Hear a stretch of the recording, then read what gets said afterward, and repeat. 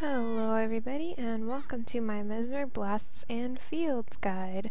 I should probably just call it the Mesmer Singular Blast Guide because that's all that Mesmers have. So this should be really quick. The only blasts that Mesmers have access to is the Prestige, which is an offhand torch skill. And this blast is kind of annoying because it doesn't go off for about 3 seconds until about 3 seconds after you cast this skill. And when it goes off, I think it throws out a bunch of burning, and so it's very not good for blasting stealth or anything really.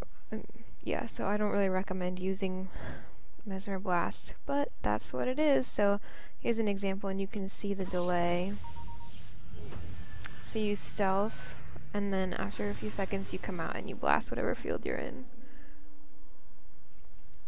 And ta-da! They don't have access to any fields that isn't...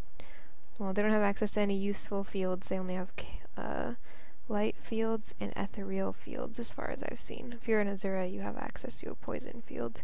But that's about it. So thank you for watching the Mesmer guide. I hope this helped you a lot, and now you're a pro Mesmer blaster. So I'll see you guys in the next video. Bye!